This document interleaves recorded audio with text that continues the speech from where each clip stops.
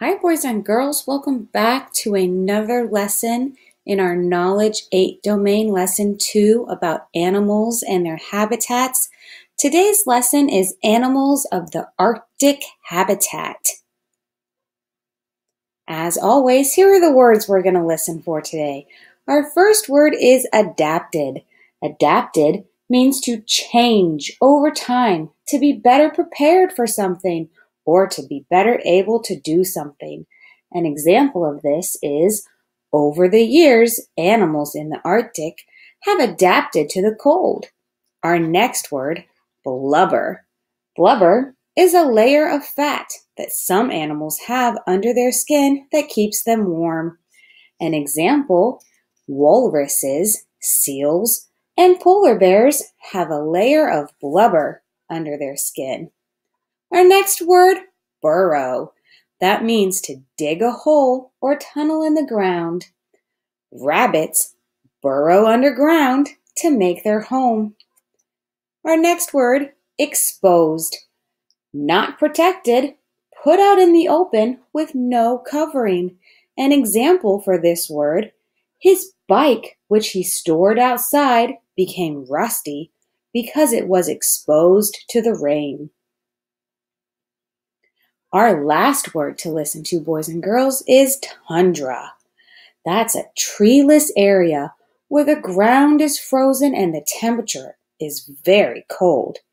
An example, plants in the tundra do not grow very tall because it is very cold there. Remember what we learned in our last story? We know that all habitats for living things, plants, animals, and us people, have food, water, and shelter. Now, Rattenborough, who brought us on this adventure and is going to be with us again, is going to be showing us a brand new habitat today. Today, we are going to be learning about a place called the Arctic.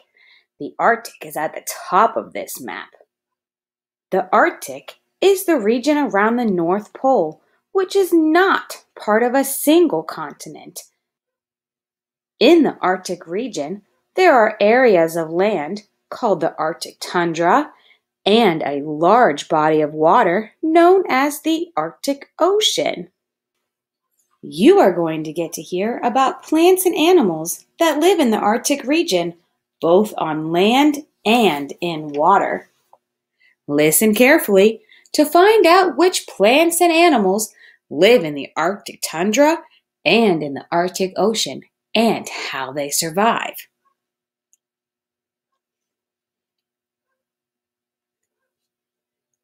Hello again, Rattenborough the Adventurer here to take you on a tour of one of the coldest habitats on Earth, the Arctic tundra.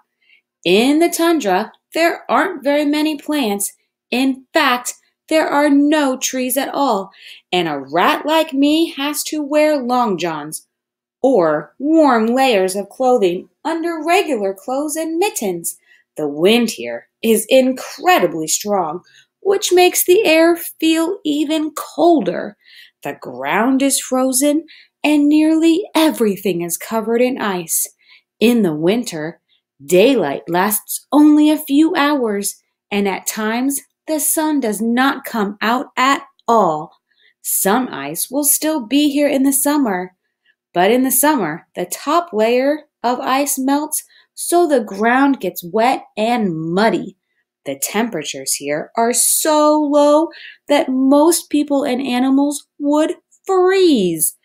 All of these things make the Arctic tundra one of the least friendly habitats on Earth for plants and animals. Some plants and animals can only live in the Arctic tundra in the summer months when the temperature is warmer, but some are able to live there all year long. Arctic plants grow very close together and do not grow very tall, which keeps them from being blown away by Arctic winds. The kind of plants that can live in the Arctic tundra are mosses and different types of grasses. For once, I am one of the tallest things around.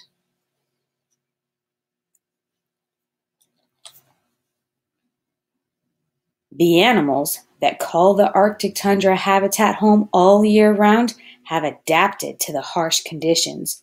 When an animal has adapted to a habitat, that means it has changed over the years and now has special things that help it live in the habitat. For example, many animals in the Arctic have adapted by growing heavy fur coats that help them stay warm in the cold temperatures. This creature is called a muskox.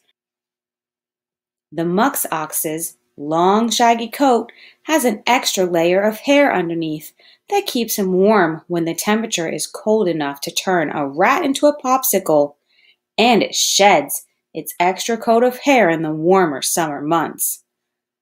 Musk oxen travel in herds so they can huddle together for added warmth.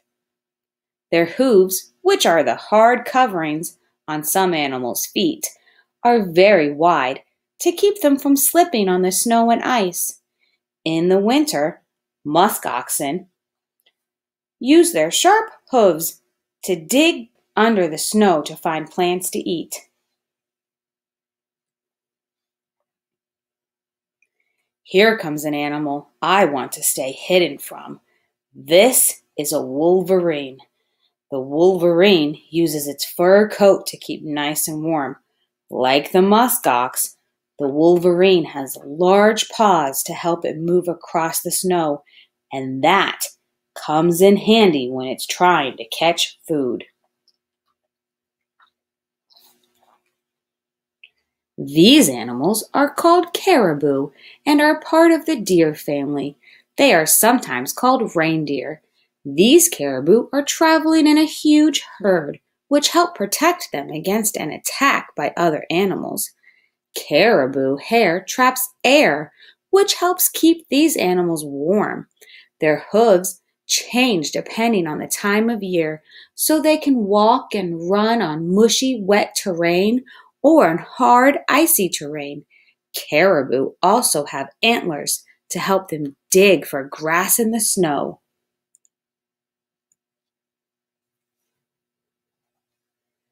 This Arctic fox also has a coat that changes during the winter from a brown summer coat into this very thick white fur to help the fox blend into its surroundings.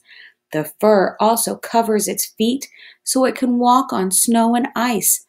Thanks to the fox's fur, it can hide and sneak up on birds, hares, and rodents like me. The Arctic hare's white coat becomes much heavier in the winter. Its ears are smaller than those of other hares, meaning less of its body is exposed to the cold. When something is exposed, it's not protected and is out in the open with nothing covering it. In the Arctic, any part of your body that is exposed would be cold. In other words, this is no place for critters with long dangly ears, unless they have long dangly earmuffs to keep those ears from freezing. The hare's white coloring also helps it hide in the snow, and its back feet are wide and large, like small snowshoes, so it can run fast in the snow. There are other kinds of habitats in the Arctic besides the tundra, and different kinds of plants and animals that live in these other habitats. The Arctic Ocean is a habitat rich in sea life and animals that rely on the sea for their food. The water is so cold in the Arctic Ocean that most living creatures would be able to stay alive only for a few minutes in it.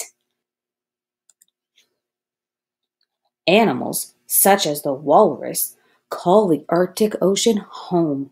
These huge creatures just love the icy water and can swim around for a long period of time. Walruses have adapted to life in the Arctic Ocean by storing blubber under their skin. Blubber is a layer of fat that some animals have under their skin that keeps them warm. Blubber prevents heat from escaping from their bodies. Walruses also have long teeth called tusks, which they use almost like arms to pull themselves up out of the water and onto the ice. Look at these cute animals. They are seals. Seals have blubber under their skin just like walruses. Some types of seals are born covered with a layer of white fur to keep them warm until they develop blubber. Seals are incredible swimmers.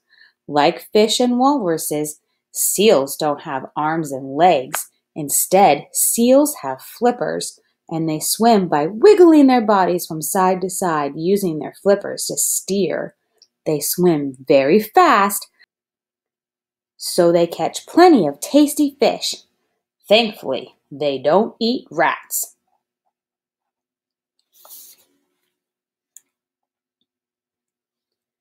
Here comes a polar bear. Look out! Let's hide, and I'll tell you all about this amazing creature. The polar bear is perhaps the best known of all the animals living around the Arctic Ocean. These astonishing animals have adapted incredibly well to the harsh Arctic habitat. Polar bears are the largest bears in the world. Male polar bears weigh up to 1,700 pounds. That's probably heavier than everyone in your class put together, including your teacher. And polar bears grow up to 10 feet from head to toe. Yikes! Polar bears are covered with a heavy coat made up of 2 layers of fur, and they have a layer of blubber under their skin. Their ears and tail are very small, so that not too much of their bodies are exposed to the cold weather. It's a good thing that they have all that fur and blubber and sharp claws, because the polar bear spends most of their life living on sea ice or chunks of ice that float in the Arctic Ocean. Sometimes polar bears take a dip in the icy Arctic water to swim from one chunk of ice to another, and they have webbed paws, sort of like a duck's feet, to help them swim. They use those mighty paws to hunt their favorite food, seals. Like all living things, polar bears need water to survive, and they get that water from melted snow and ice.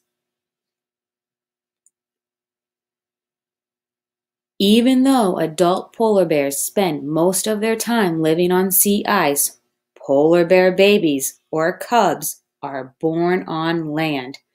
The mothers, female polar bears, burrow in the snow to make a den.